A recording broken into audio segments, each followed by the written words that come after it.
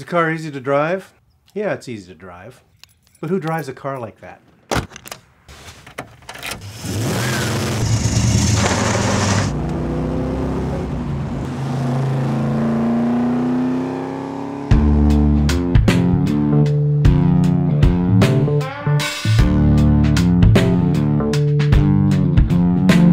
My name is Bob Gough. I drive a '67 Plymouth Barracuda. It happens to be a Formula S package. It looks outwardly stock, but it's moderately modified underneath the hood and in the suspension area. My dad was in the Air Force. I was about 13 years of age. We were transferred to France. I was introduced to sports cars of all ilk. Alfas, Maseratis, Ferraris, and I became a sports car guy. When we returned, I kind of looked down my nose at American Iron because they generally went straight very fast, couldn't stop or couldn't steer. When I was 19 years of age, the car debuted from Detroit, and I thought it was Detroit's answer to a poor man's Aston Martin in terms of its styling. But I come to find out later on that the Formula S Barracuda was an option package that made all of that bad handling characteristics go away. And you still got the performance of the big American V8, but it tended to handle more like a sports car. I have taken it to a point to not be the fastest street car on the planet, but it's fast enough to be a fun car to drive. For example, I installed a Tremec 5-speed gearbox. Suspension modifications, I've stiffened up the chassis somewhat, looked at the brakes, and had some 15-inch custom steely wheels made that look like the muscle car era wheel. Those cars were made in 1967 with 14-inch wheels, but it gives me a little bit better feel for the road with a decent tire underneath it at 15 inches in diameter.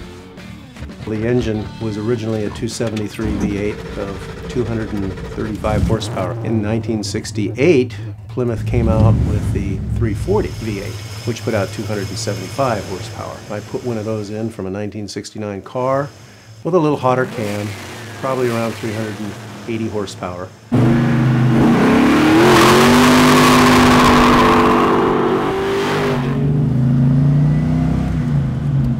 It's a very docile car to drive, but the car was made to be taken out on the open road and the back roads and have fun with.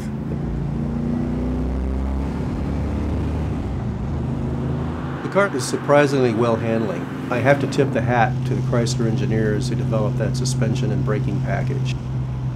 All the sports car guys think they own the road, and I hang with them in the tight turns, except the extremely tight turns. But once we get on the straightaway, I like to say in torque we trust, it's goodbye Porsche.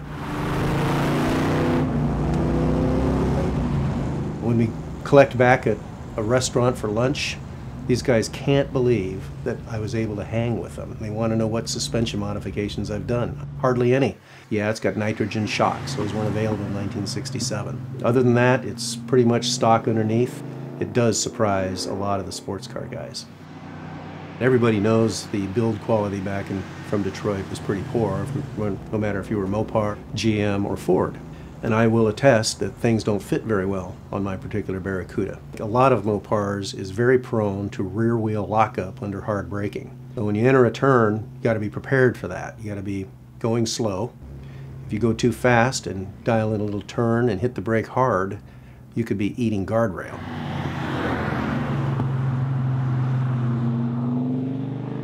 In my research on restoring the car, I found that the Formula S Barracuda was actually rallied by a Chrysler engineer by the name of Scott Harvey on some very rough logging roads across the Rocky Mountains in 1967.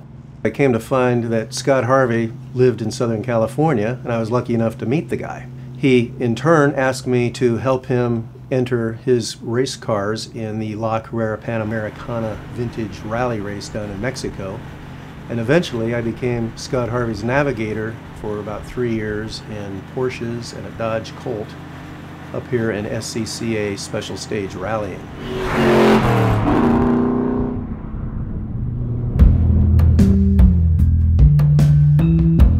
I'm a frustrated car designer since high school days.